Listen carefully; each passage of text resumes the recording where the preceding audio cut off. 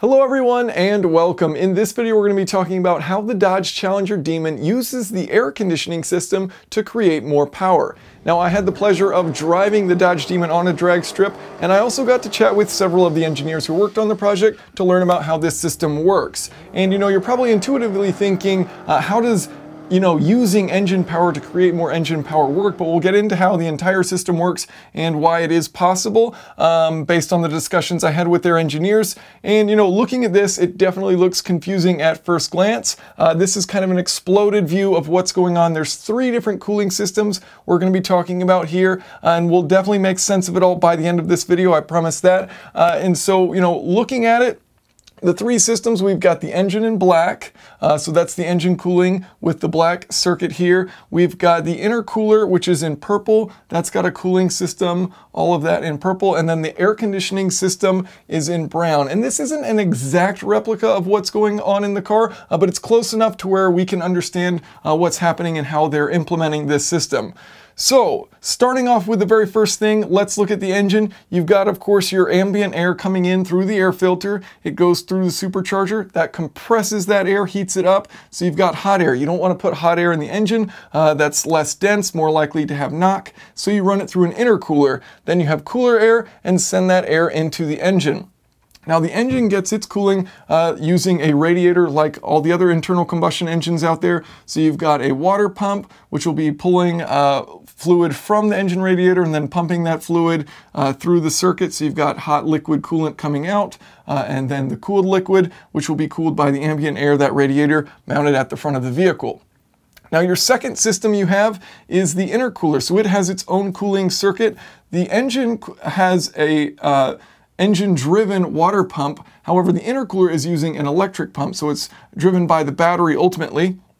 And so that intercooler, you've got your hot liquid coolant after that air is exchanged to cool down the air that's going into the engine. So the hot coolant comes out, passes through your heat exchanger up front. You've got ambient air passing through that heat exchanger, and then that cools it down. It goes through an electric pump, through a power chiller, and then into the intercooler. We'll get into the power chiller in a bit.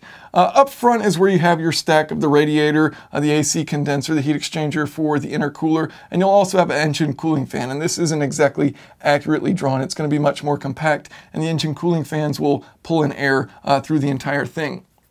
And then your third system, your AC system, and some of the components are left out just to make it simpler to understand. I have a separate video explaining how air conditioning systems work, but essentially you have an engine-driven AC compressor that's going to compress hot gas refrigerant, which will then travel through the AC condenser up front. You'll remove some of that heat. It's still going to be a hot, but now it will be liquid refrigerant. You'll then send that through an expansion valve, or there are other systems that you can use in order for that liquid to expand and then cool. And so as it changes state, you've got this little valve right here, a simplified version, but basically you can send it through the cabin evaporator if you want to cool the passengers off, or you can send that refrigerant that's been chilled through your power chiller to cool off the air going into the engine. Now it's one or the other, so you're not going to be turning on your AC while you're running down the drag strip and getting the benefit of that, which is fine. You don't want to be drawing the AC just to cool you off. You want to be using it, if anything, to make more power. If not, just turn it off so you have maximum power. But in this case, you actually want it on. So that will travel through, you have this liquid to liquid, well essentially liquid, the coolant, the refrigerant will eventually turn into a gas as it expands, going through that power chiller, and then you've got cool liquid coming from the electric pump for the intercooler circuit. And then as it goes through the power chiller, you use that AC coolant to actually have a cold liquid coolant travel into the intercooler to cool down this air.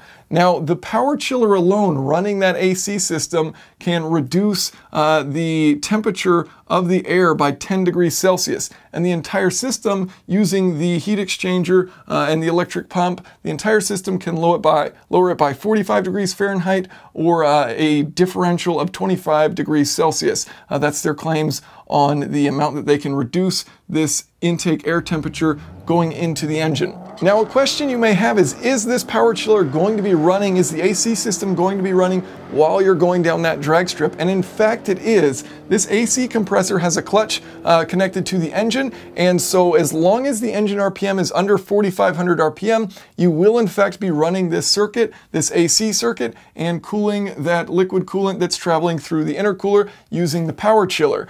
So pretty cool that it actually does benefit. Now the question you have, of course, is, wait, so you're using engine power to create more engine power? And yes, that's actually exactly what you're doing. It's the same idea with the supercharger. So the supercharger actually takes about 90 horsepower to run, but it gives you 1 bar of pressure, so much more air that you can pack into the engine, and as a result you make more power than the losses that it takes to run the supercharger. Is it super efficient? Not necessarily. Same with the AC system. It's not an efficiency improvement, but it is a power improvement. And so you're able to chill that air enough that it's denser, and you're also able to advance the timing more, and as a result of that, the power that you put into chilling that air will result in greater power output from the engine because you're able to advance that timing as a result of the cooler intake air.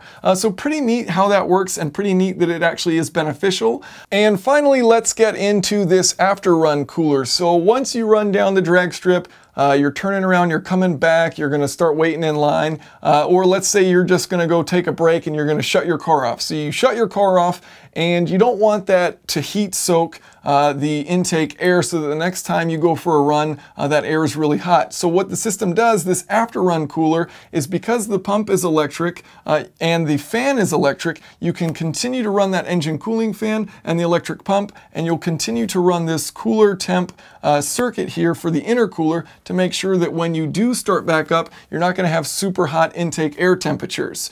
So pretty neat that they do that. That's the after run cooler portion. And then the SRT power chiller, that's this device right here, which is used to bring that down, which you could, potentially get below ambient because you're using refrigerant rather than relying purely on the ambient air that's passing through the front heat exchanger in order to pull out that energy. So a really neat system. Pretty cool to see this. First time this has been done in a production vehicle. If you guys have any questions or comments, feel free to leave them below. Thanks for watching.